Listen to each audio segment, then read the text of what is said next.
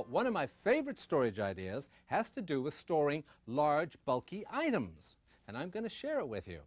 When you start to run out of storage space in your home, you basically have two options.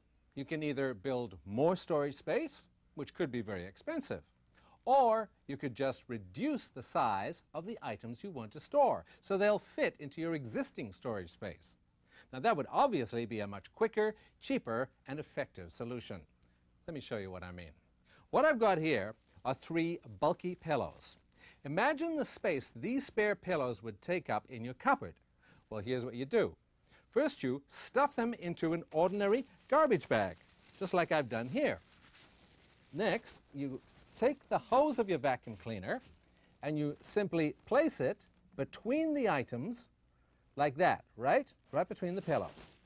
And then you take the mouth of the garbage bag and you draw it around the hose like this. Get it all in there nice and tight, and then you hold it tight, really tight with your hand like this, okay? And then you simply turn on the vacuum cleaner, and what happens is it sucks the air out of the items and reduces them to about 1/6 of their original size.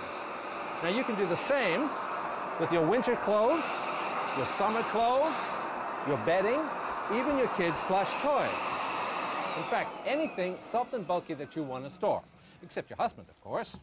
Now, once all the air is out, you simply take the vacuum out and spin the bag like so, and then you wrap a rubber band around the top of the bag, like I'm doing here. Now look how thin this is. I mean, isn't that incredible?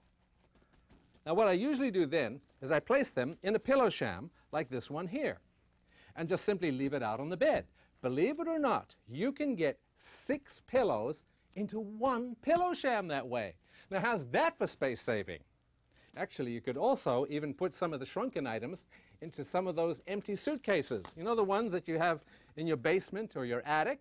It's a great way to store them. Then, when you want to use them again, watch this. You simply remove the rubber band, like I've done here. Let's just get this off. Let me just get this. The rubber band removal is the hardest part of this hint. And watch this. They'll just pop back to their former shape, like this. There. Isn't that amazing?